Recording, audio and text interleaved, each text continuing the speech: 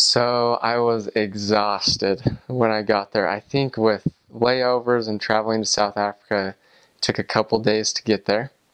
And then it was the morning time there, so my time was all off, my body clock. I can barely remember what they told us in all the introduction meetings. But the one thing I do remember is these birds.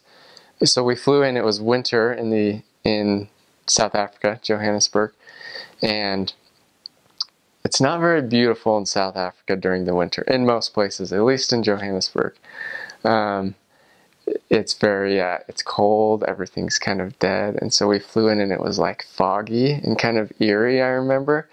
Then they drive us to the MTC there, and I just remember these birds outside.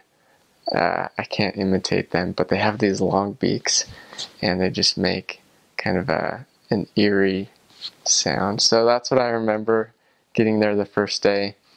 And they kind of do an introduction, and then we had a transfer meeting, got my companion, and I was sent straight out into the field. So that's what I remember the first day.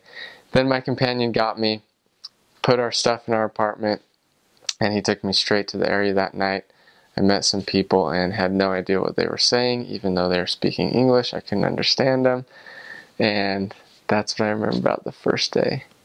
If you're leaving from America, it's kind of, so just know that you're going to have a very long plane ride. So that was a very interesting experience. That I'm from DC, Baltimore area, so I left from the BWI airport and I flew all the way to London, Heathrow.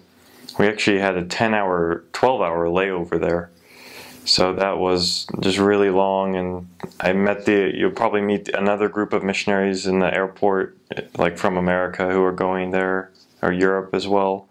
You kind of all just find them and sit together for that time, and then you get on the plane, and we had like a red-eye flight straight through the night from London to Johannesburg. So it's a lot of flying to get there from the U.S., but you land, and it's kind of like South Africa. It's like, because it's just it was a really big adjustment when you get there from the U.S. because like it's almost like everything's backwards. Like the people drive on the other side of the road, and there's just different like areas where people live, and that there's a lot of, the weather there is great.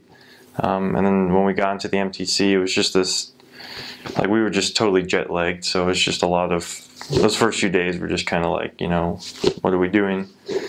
But they give you a bunch of shots when you get into the MTC for, all the diseases in Africa.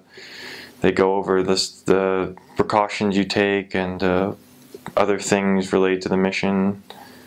I actually got a little bit sick my first few days, like diarrhea, because of just adjusting to the food, or maybe it was something I ate on the plane, but it was weird. So you might have that first few days of just adjusting.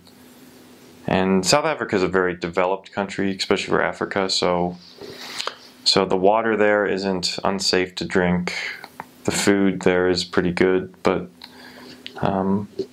you might have this adjustment that your body goes through, either jet lag or just getting used to just the lifestyle, I guess.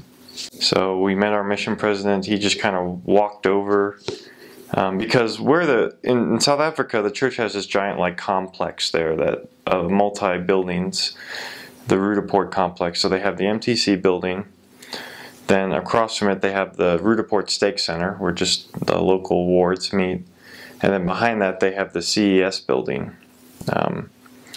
I've learned since I've left that they've actually, and right next to the MTC was the mission office, the Johannesburg mission office. So you literally just walked a few feet and you were in the mission office. It was right next door.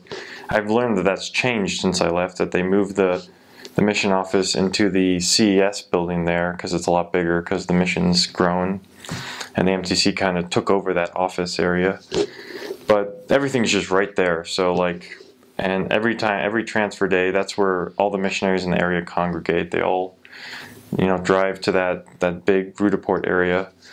And when I was there, we had transfer meetings, like a testimony meeting where What we did is after we met with our mission president and he kind of gave us each an interview, talked to us about our experiences, we kind of all, what we did was we all went into like a room and our trainers came into the room and we were paired with each other, and it's definitely a nerve-wracking experience. I was put with a guy named Elder Maroa from Zimbabwe, so that was cool, but I was just super nervous, and I'm sure I looked like an unattractive new missionary. I'm pretty sure I didn't come off as confident or you know, some new missionaries, they have this, you know, aura of confidence, and others are, you know, just totally scared and don't want to talk, and I was probably more like that. So that's just how it is. You can't really control that. It's a nerve-wracking thing, you know, to get a trainer you don't know and go to an area you don't know, and it's just crazy. And then we'd all met in the chapel there, and all the missionaries getting transferred were there, and we had like a meeting where all the new missionaries, we all came out and introduced ourselves, and the missionaries going home gave their testimonies, and we sang the mission song, and then we just we got in our cars and went to our areas. Well, the airport was a really nice airport, and I thought that was a little bit surprising. I guess I expected it to be not as nice as it was. And I mean, it was on the complete other side of the world, but it just seemed almost like home, like it was just very familiar.